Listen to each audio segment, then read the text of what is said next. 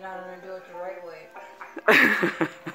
This is so beautiful. My mother's blue carry case for her skates. And within the skates, if the skate fits, wear it. And I found this in there. I bet you I put that in there, but it's by my niece, Emily. And it says this, it says, my grandpa in his younger days was, as most would say, tall, dark, and handsome. Some would say he had movie star good looks. His mother and father, Mary Marguerite Catherine Feller Purcell and Joseph Joe Donald Purcell, named him Stanley after his grandfather.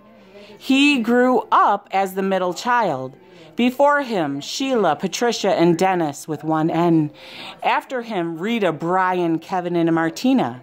And my grandpa and Uncle Dennis were close. As time went by, the kids grew older. Eventually, my grandpa met my grandma at the Muskegon roller rink. Shortly after, they started dating.